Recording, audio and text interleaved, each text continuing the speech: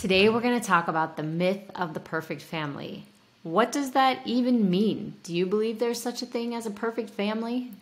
I don't know, but welcome to the What Could Go Right podcast, where we talk about personal growth, family connection, and parenting adult kids. I'm Eric Orton. I'm Emily Orton. And we are the parents of 5 kids, all of who have launched or are launching, and we want to help you in this complex and exciting phase of parenthood. So, Emily, today we're going to talk about the myth of the ideal family. So this came up. We were actually filming an episode for Come Follow Up at BYU TV, and the scholar for that day, who is, in the group, she talked about the perfect family. She talked about the myth of the perfect family, and she suggested that it can be like an idol. Like we kind of imagine this perfect family and we sort of worship it, and then we just feel terrible about ourselves when we don't feel like we have lived up to that perfect family, or that we didn't come from a perfect family, or anyway, it's just this idea of the perfect family. Yeah, and I mean, if we were in this particular situation talking about scriptural families, and you're pretty hard pressed to find a perfect family there, let alone in there aren't any. There are none. And then so I think our answer is, does the perfect family exist? Our answer is no. It does not exist. And I think I'll just share an example of my mom, because my mom grew up in Finland. After World War II, the country was very poor, pretty badly beat up, and my grandparents divorced when my mother was very young. And my grandfather was an artist, painter, and he worked as a firefighter to kind of supplement his art income. And my grandmother worked, my mom's mom worked at like a fabric factory. Yeah, I want to say what, textile. That's the word I was looking for. Textiles. Yeah. She worked in textiles. And so she was a single mom, and so she'd go off to work. And so my mom... Two small kids, yeah. 2 small kids, my mom and her little brother, and they were basically raised by my great-grandparents in the basement apartment of some building that had no indoor plumbing. And for a while, they actually lived... before they moved in with my grandparents, my mom and her mom and brother lived in this little cottage, this little shack, and my grandmother would go off to work, and my mom would proceed to get her little brother ready, take him to school, come home, and clean the house most of the day. And so one story that I remember is my mom, the neighbors said to my grandma, why do you make her clean so much? Why do you she's like 8 years old and just out there beating all the rugs and sweeping everything out, and she's like, I don't ask her to do any of that. She just does it. Yeah.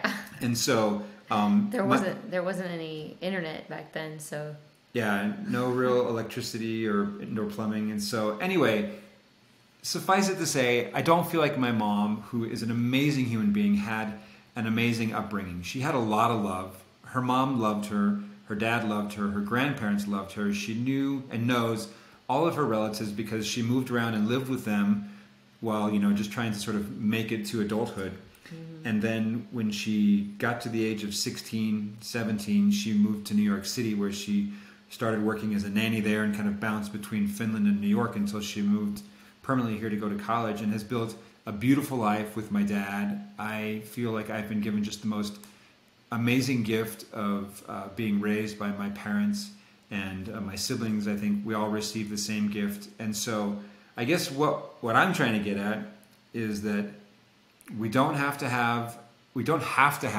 amazing parents or an amazing upbringing to have an amazing life.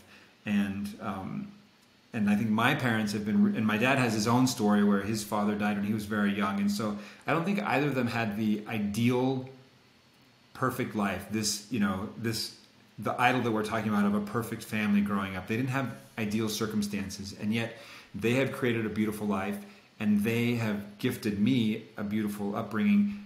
At the same time, I, as a person, if I wanted to, could take all the gift of their graciousness and squander it and build a terrible life for myself. And so what I guess for me, it's not so much about what we're given, but what we do with it. And my parents made something beautiful out of beauty for ashes. And I've been giving something beautiful from them, and hopefully have built something that they are proud of or pleased with. I know I love my life. I'm grateful for it. And so, anyway. Well, I would say to your parents that when they came together, they both knew that they wanted to create a life for their children that was much more stable than the one they had. Yeah. And they were very deliberate about what their priorities were and how they wanted to go about that, at least for the first, like the part where they were raising you up till when you would move out. They had a plan for that. And I love this quote. Well, okay.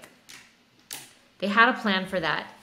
And I just want to say that those relationships don't happen by accident. And it's especially challenging if you haven't had a mentor to show you how to engage in resilient relationships in family, where you're like, hey, we can navigate the ups and downs, and it will be an undercurrent, a foundation of trust and an undercurrent of love through all of it as we kind of grow together.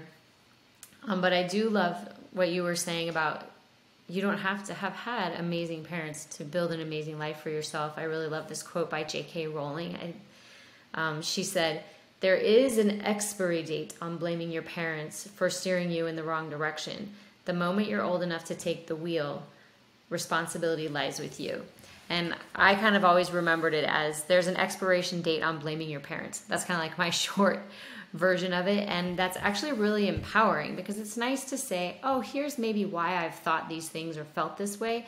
And now that I've identified that, I'm going to choose to move forward in a way that I prefer. Or maybe I'll choose to keep going that way because I liked it. But the choice lies with us. And the same will be the case for your adult kids. Like, as parents, it's nice to be able to say, like, hey, this is your life, and whatever you feel like I didn't give you, whatever that gap is where you feel like I as a parent wasn't ideal, like, I own that. I wasn't ideal. I'm sorry, but I believe in you and your ability to fill in those gaps as you move forward. And I think I can still be your cheerleader and your fan and your advisor. We can be connected even if I wasn't quote unquote perfect, because no parent is perfect. No child is perfect. No family is perfect, but we can aim for resilience. So I want to go back. We had a friend over for lunch this weekend, and we were talking about this concept, and we were saying, the perfect family, like the kinds you see on the covers of magazines. Oh, yeah. And that's when we're like, wait a second. We've been on the cover of a magazine. And so, ta-da! Here is the cover of a magazine. It's from a little bit lower. Oh, yeah. sorry. It's from April 2019. Yeah, this was the year, the month our book, 7 at Sea, came out. And so we're like, oh, wait a second. We might be perceived as one of those perfect families. And so it's ironic that we say this. So looking at this picture of us on the cover of a magazine, I can look at it and say, I know about all of my imperfections and faults and the times that we have not behaved as well towards each other as we could have or should have. And our kids are amazing. We love them, but I can tell you they're not perfect, and they'll tell you the same thing. And we have had other friends who have been on the covers of other magazines, and we know their struggles as well. And we know that despite how good looking they are and wonderful they are, their lives have not been easy, and they're not far from perfect. And so I guess as one of the people that can speak from a little bit of a place of authority, even magazine cover families are not perfect. So that's one thing right there.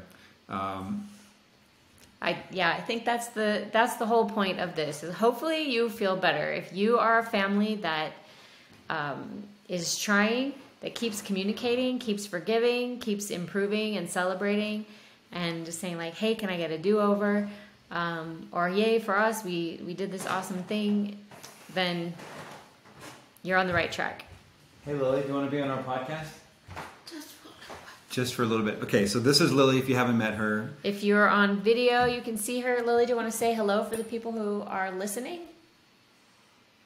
Oh, she's mute today. So, okay. Dad. Well, hey, when you don't speak up. All right. So, hey, thanks for joining us for this episode. I just want to remind you, well, first of all, you can order a scarf from Lily. Just kidding. Just kidding. No, we don't even have the materials. That's last episode. But I'll say this. If you're interested, let us know, and maybe we'll know that's a good business idea for her. Yeah, if you'd like a scarf from Lily, let us know and we'll put you on the wait list. So we don't run ads despite what I just said, we don't run ads on this podcast. So the only way people are going to find out about it is through word of mouth. So if you like it, please rate it, review it, share it with a friend. And then also, if you haven't already, we'd love to spend a few minutes with you on one of our free strategy sessions, free mini sessions. And you can sign up for that by going to our website, theawesomefactory.nyc/strategy session. Find a time. We'd love to help you discover what's possible in your life. Everyone deserves to know that. Anything else we should say, Emily? That's it. That's it. You read my mind. All right. Thanks for joining us. Till next time.